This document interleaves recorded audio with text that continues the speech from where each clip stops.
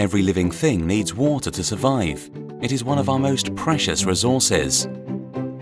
But although water covers 70% of the Earth's surface, less than 1% of it is fresh water we can drink. In fact, 1 in 9 people in the world has no access to safe drinking water at all.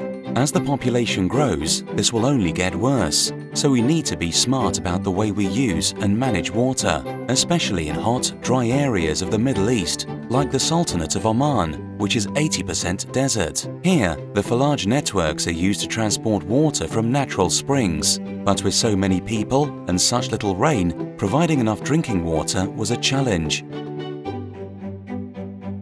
So they turned to the sea, using a process called desalination to remove the salt and make it clean enough to drink. Veolia built one of the largest desalination plants in the Sharqiya region of southern Oman. It uses seawater to provide 375,000 people with drinking water. It's also the largest beach well catchment in the world and will soon be producing more than 130,000 cubic meters of water per day, enough to fill 52 Olympic swimming pools. Let's see how it works.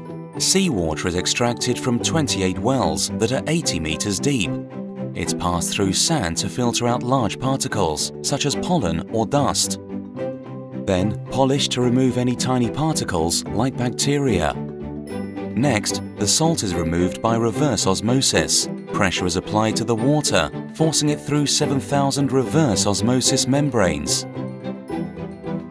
As the pressurized seawater flows over the membrane surface, water molecules are forced through the membranes, leaving the salt molecules behind, separating the salty water from the fresh water.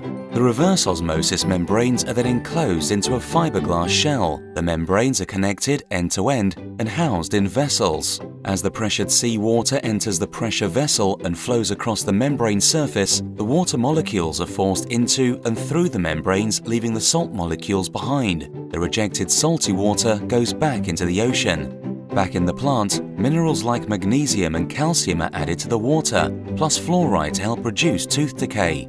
Now the water is pure enough to drink. The water quality is checked every day in our laboratory.